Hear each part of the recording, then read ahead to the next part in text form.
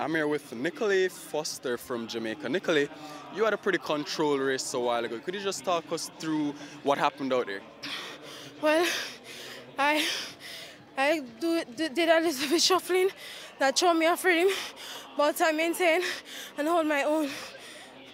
A personal best here at the World Championships. Tell us, what does this mean for you?